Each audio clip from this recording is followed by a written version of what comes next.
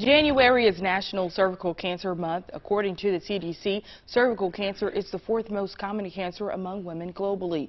In this morning's Eye on Health, we hear from a local physician about the risk and ways to prevent the diagnosis. Cervical cancer is a malignant tumor of the cervix, the lower part of the uterus.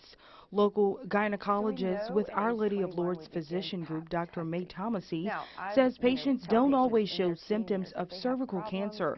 She says cervical cancer can be detected early, but symptoms are commonly detected in its late stages.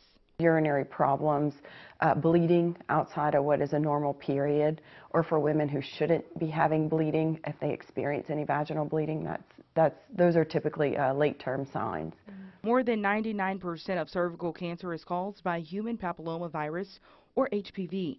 Dr. Thomasy says 80% of women by the age of 50 have been exposed to it. The question is, who's going to keep it around? We know that women who smoke or women who are immunocompromised or have certain medical conditions can keep HPV around, and their body has a more difficult time of clearing the virus. The preventable and non-hereditary disease has several risk factors.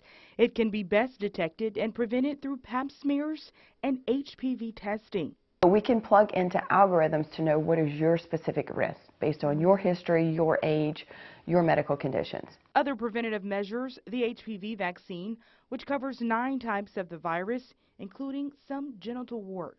At the age of 9 up to age of 14, there's 2 doses of the vaccine. As an adult, up to age 26, there's a 3-part of the vaccine.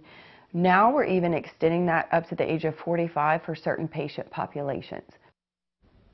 Dr. Thomasy says pap testing begins at age 20. However, she suggests if teens are experiencing problems, have questions, or begin sexual activity, they need to see a physician. She says testing normally ends at age 65. However, this is case-by-case basis.